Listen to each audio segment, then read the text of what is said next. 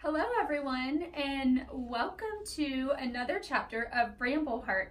I have been reading this book and I'm absolutely loving it, and I'm so excited to be a part of our family book project here at Avon Elementary School. So my name is Mrs. Culverhouse. I'm the assistant principal here, and I am going to be reading chapter 5, Running Away. Twig wandered aimlessly, pausing near the hill gates. Nearby was an ancient statue of Arbutus Yardbuilder, the founder of the hill and its most famous figure. The statue depicted him holding sheets of paper, with one hand pointing as if giving directions. Twig stared at the statue. "Tell me where I should go, what I should be," he murmured. Reluctantly, he started for home. "Tomorrow I will probably be yelled at by Professor Burdock," he thought to himself, "and then forced out of the guild master class. And then I'll become an errand runner, an outcast." He looked up at the tall trees and thick understory that surrounded him. It was a bit scary, but also mysterious and inviting. He ventured farther into the woods. The drooping leaves hung over Twig like a cloak. That's a fancy word for a coat. He crept past the outskirts of the hill and then past Beau's cottage. Beau had created a cozy spot far from the bustle of life on the hill at the base of a beech tree. A thicket of jack-in-the-pulpit and honeysuckle surrounded the front door, which had been salvaged from an old clock.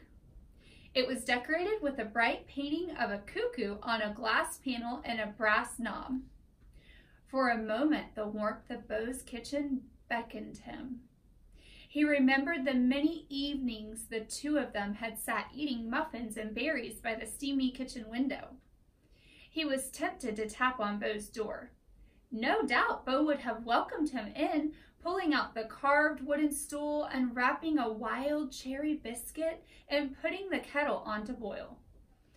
But Twig was in no mood for conversation. He wandered on.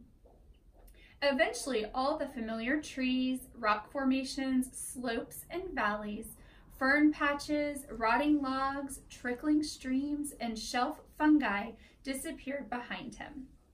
His heart raced a bit. He didn't know where he was going, but it felt good to be alone. He quietly scrambled through the thickets of brambles of the hill, heading east.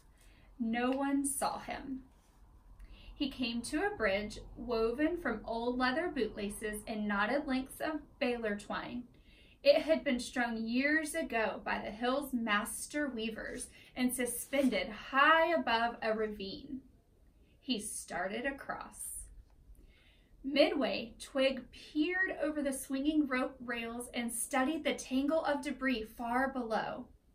Tall weeds and tree saplings had sprouted among the rusted carcass of an old machine, and the persistent push of growth had raised up part of it, as though it was throwing up a tree.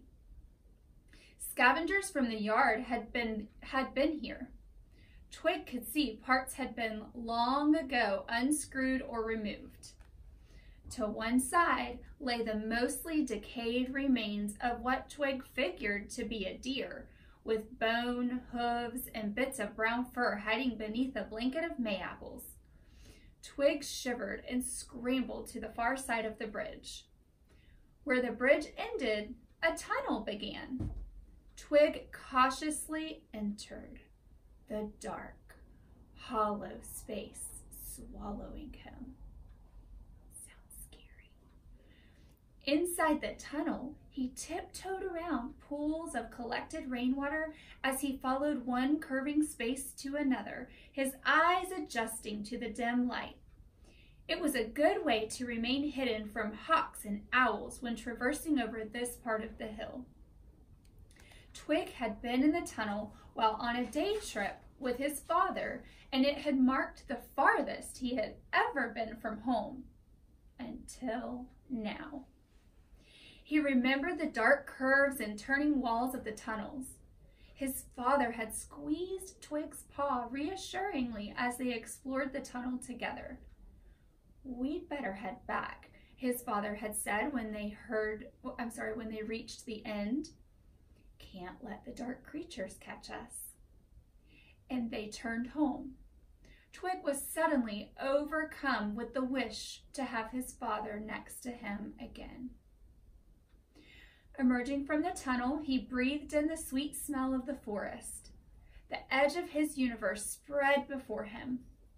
Now each step forward was one step into new territory, and one step farther from home. He passed something huge and ancient. The top of it tilted, and its thick carved legs splayed and half buried in the weeds and soil. Years of rain and snow had battered the once lustrous mahogany to a matted gray. Mosses and lichens had found the perfect home. Black and white pieces, swollen and warped and peeling, ran up one side of the top in a pattern. A festoon of pokeweed jutted out from beneath a sagging lid. Twig stepped lightly and cautiously onto one of the white pieces. It sank beneath him. Somewhere in the bowels of the sodden, three-legged behemoth, something moved and struck a rusting wire. A sadly muffled note filtered through the decaying wood and hung softly in the evening air. He stepped again onto a black piece and a white one, then another. No sound emerged. So what the author is describing here, and I'm going to turn and show you the picture because I know that you're learning a lot of new fancy words in this book. The author is describing a piano. He stepped again onto a black piece and then a white one, then another. No sound emerged. The next step made a sound that was loud and strong, startling Twig. And he scampered off into the tall weeds. He climbed over split and rotting boards, old broken bottles, and rusty wires, finally passing through a suspension bridge converted from an old vacuum cleaner hose. There he came to a small sign facing the other direction. "Entering the hill," it read. "All visitors report to authorities." So, Twig thought, I have reached the edge of the hill. He knew he was in new territory when the very smell of the air was unfamiliar. There was a strange, new scent. He didn't recognize it. It was carried on the breeze that caressed his face, luring him on. He had never ventured this far from home. In fact, no one he knew had ever been this far, not even his father. The thought sent a shiver through him. Being in this unknown, unfamiliar spot seemed better than the prospect of becoming an errand runner. It felt fine to run away.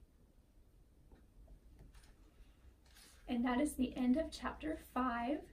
So I'm looking forward to reading chapter 6. I'm not going to be reading it to you, but I'm looking forward to chapter 6, Something Marvelous, tomorrow.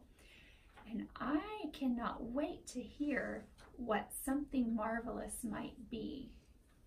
I hope you enjoy chapter 5 and keep reading.